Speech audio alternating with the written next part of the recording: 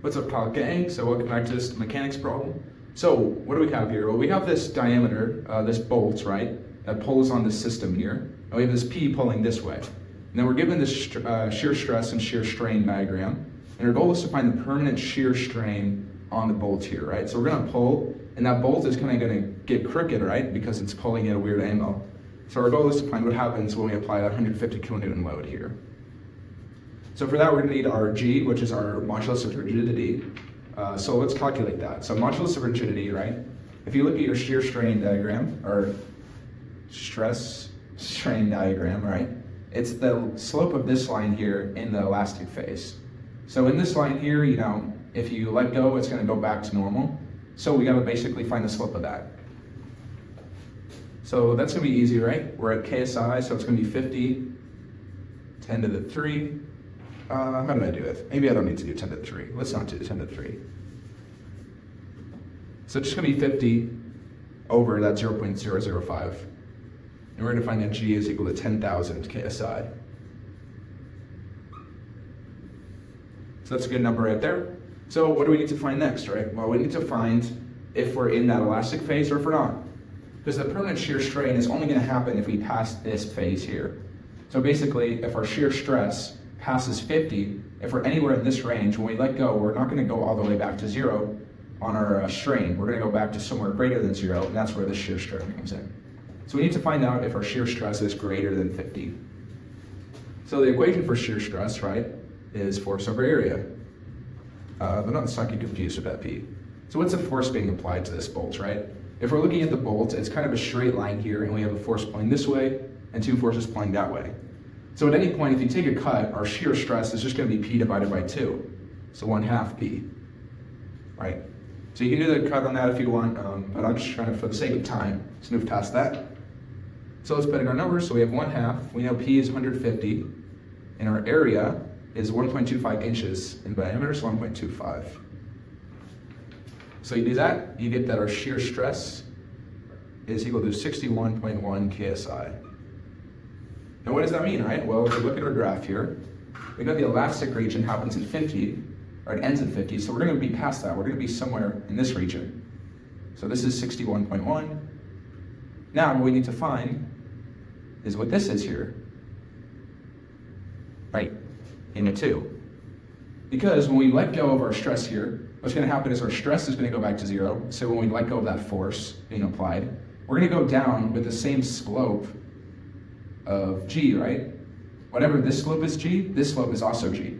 So our goal is to find what point on the x-axis our strain goes back to, right? This is our goal, because this is going to be our permanent strain, is this number here.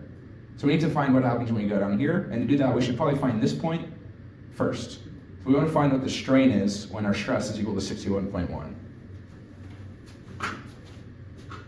So our equation for that, we can use a lot of ways to find this. I think the most easy way is to use slope.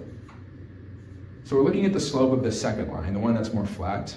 We know that the slope is rise over run, so it's going to be 75 minus 50 over 0.05 minus 0.005.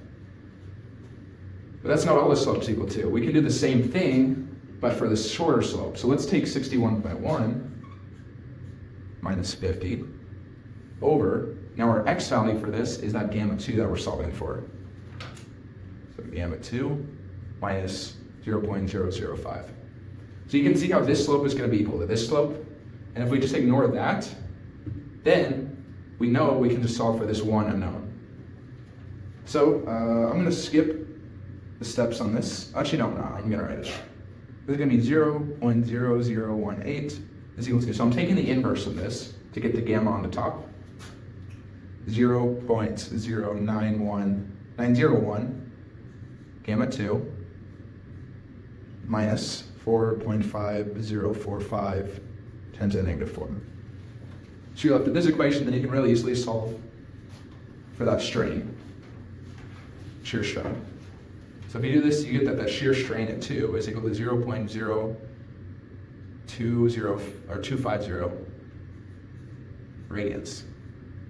So that's not our answer yet. That tells us that this point here, 0.0250. So now we need to find what this point here is. This is the point we're finding, and that's going to be our permanent elongation. It's this one here. So, yeah, whatever. So that's what we're solving for there, is that distance. So now we're going to take a blast to the past. We're going to go back to 7th grade, and we're going to use that point slope formula that you thought you'd never use again. Right, so what is point slope formula? y2 minus y1 is equal to m x2 minus x1. Okay, so let's plug in what we know, right? So y2 is going to be this point, so this is point 2, and this is point 1. We're solving for the x value of point 1. So y2 is going to be that height of 2, so 61.1, minus y1 is going to be 0, right? So then the slope is going to be a g that we found earlier, because we're going down up the slope of g, which we found to be the slope of that line. That's going to be 1,000 or 10,000. x2 is going to be that value we just solved for, so 0.0250, minus x1, which is what we're solving for. So we can just label that strain in 1. So now if you solve this equation, right, you get the strain of 1 is equal to 0.01884 radians. And that's our final answer. So that's going to be kind of the crook, right, the bend of our bolt after the stress is let go. So yeah, that's how you solve this kind of problem. Not too tricky, just about making sure you know how to analyze that stress strain diagram and then solve the math. So yeah, feel free to check out the rest of my videos. I got more problems like this in my playlist if you're having troubles, and I'll see you in the next video. Peace.